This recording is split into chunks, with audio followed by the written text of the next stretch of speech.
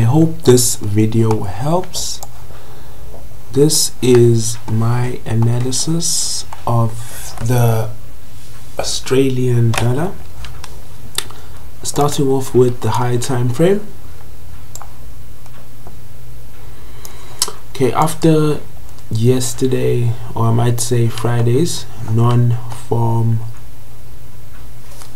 in the NFP market has been volatile, so for this coming week we could see price action or the market recovering from Friday's losses as well as gains, depending on how it affected you. Now, this analysis is based on my trading plan as well as my insights in terms of how the Australian dollar could potentially move this coming week. Daily charts, nothing much to talk about, but if we move on to the 4-hour chart, all right, 4-hour chart,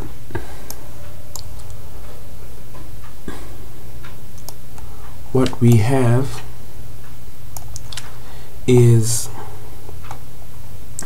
we are in a bearish trend. Okay, easy.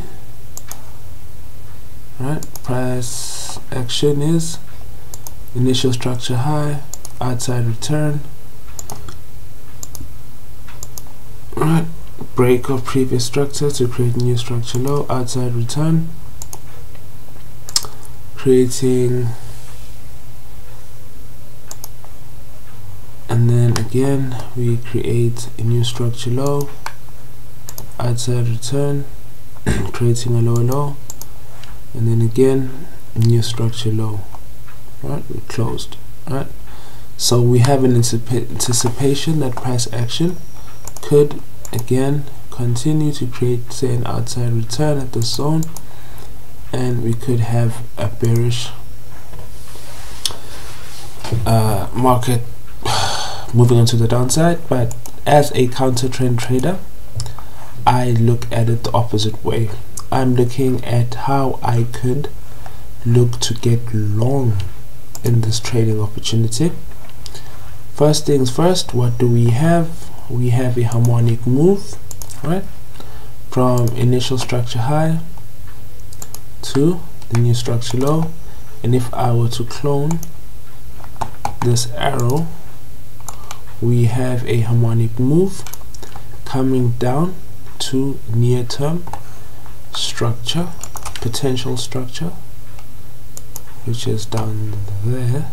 So I'll be looking to get long somewhere down here.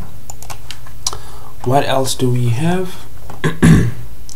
We have a Fibonacci cluster.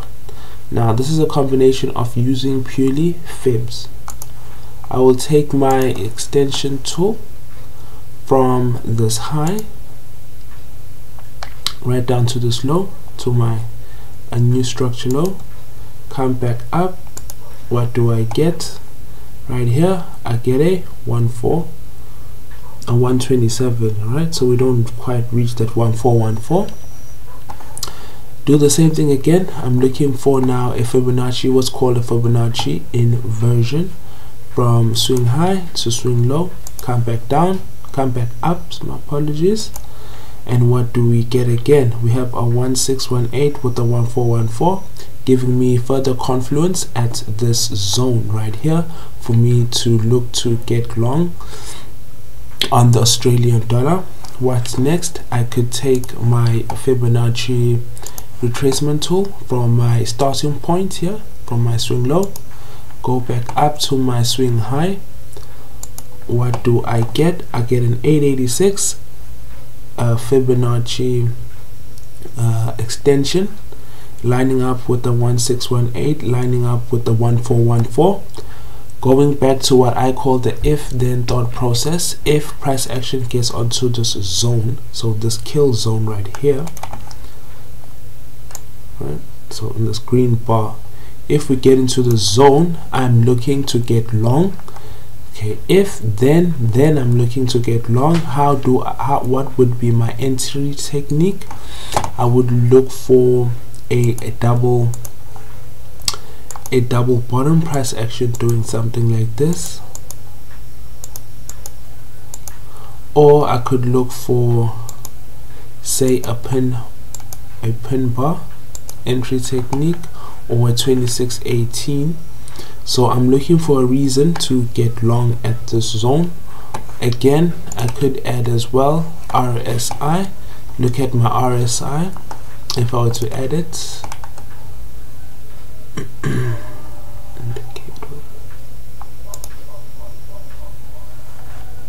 relative strength index, relative. Alright, so let's just change that to 7.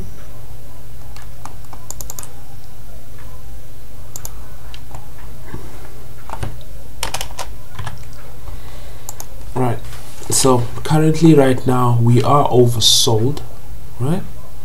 We are oversold. So this gives me further confirmation that we could see some buying pressure as well. Next, we have, just from the top of my eyes, we have what's known as hidden divergence right there. So don't worry about that right now.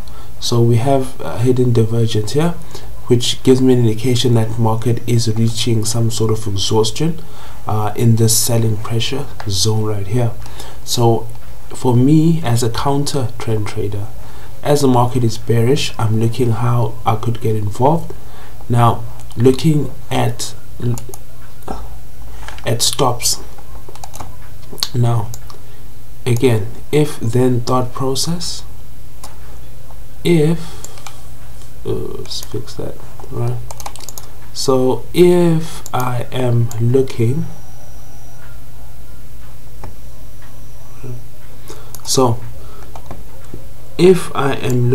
to get long on this trading opportunity, how then does my risk to reward look like, right? So I'm looking at risk being below my structure, being below the structure. So we had price action holding at this level right here, right? So I want my stops to be below the zone. I could use at 113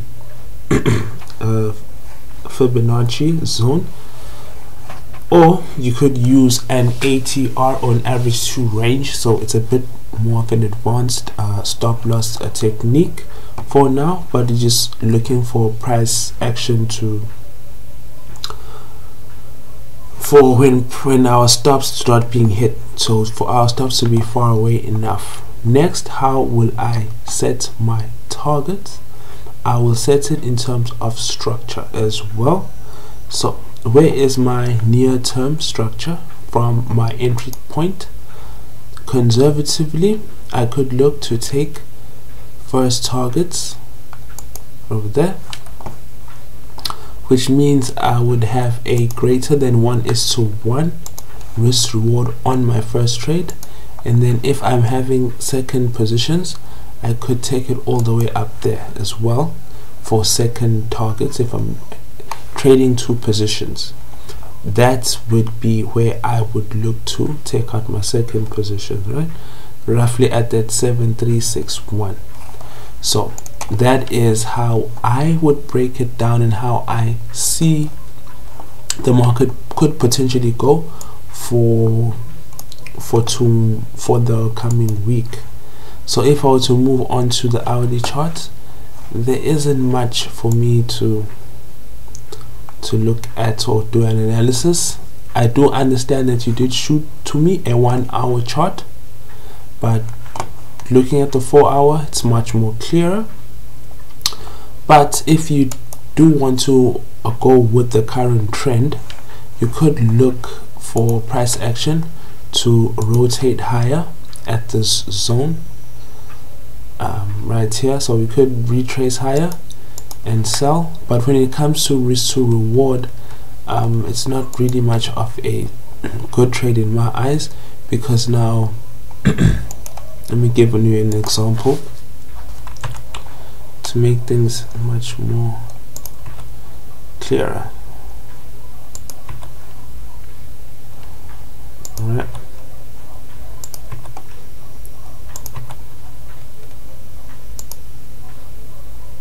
Okay, so near-term structure, because structure leaves clues, right?